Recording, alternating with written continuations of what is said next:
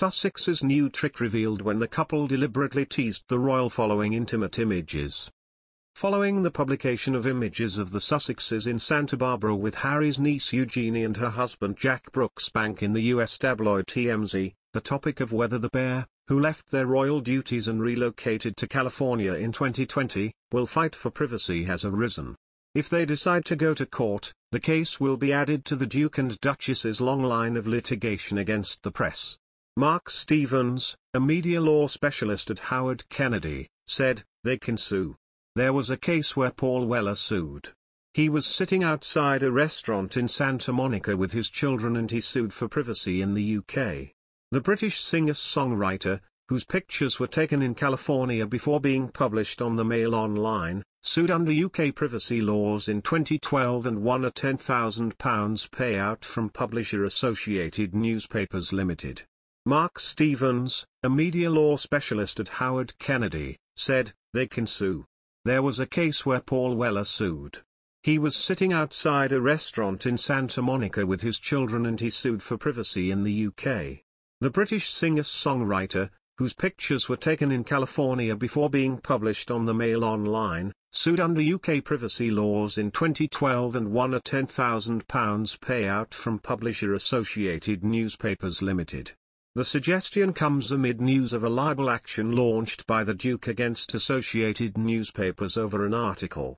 Recently, Prince Harry, Meghan Markle and Princess Eugenie received a life-changing phone call during a secret night out together, according to royal authors Omid Scobie and Caroline Durand. At the time, Harry, 37, and Meghan, 40, were dating in secret, and the Duke of Sussex's cousin Princess Eugenie was one of the very few people in the know. The 31-year-old royal regularly visited Toronto, Canada for work, where the Duchess of Sussex was living at the time, and so there were a few occasions the trio met up incognito during their first 4 months. But the couple's relationship privacy was incredibly short-lived, as during that very night Harry received a call from his aide back at Kensington Palace.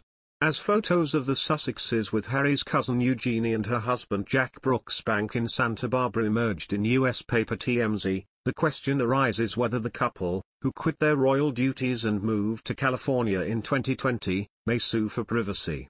If they decided to take legal action, the case would join a list of other lawsuits launched against the press by the Duke and Duchess.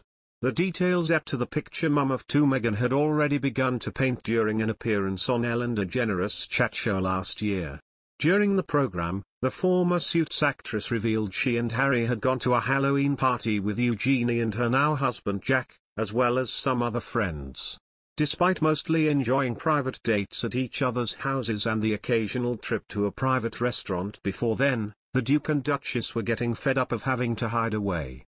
And when the opportunity arose to go and attend a fancy dress party with Eugenie and Jack, the loved-up couple decided to go in disguise. Giggling away at the memory of her trip to exclusive Club Soho house in the city, Meghan explained of Harry, "He came to see me in Toronto and our friends and his cousin Eugenie and now her husband Jack, they came as well. And the four of us snuck out in Halloween costumes to just have one fun night on the town before it was out in the world that we were a couple." Harry and Meghan should sue. Royals told to fight over Eugenie pics. Royal News Express.co.uk. Harry, Meghan and Eugenie had secret night out before life-changing call, authors say. OK. Magazine say,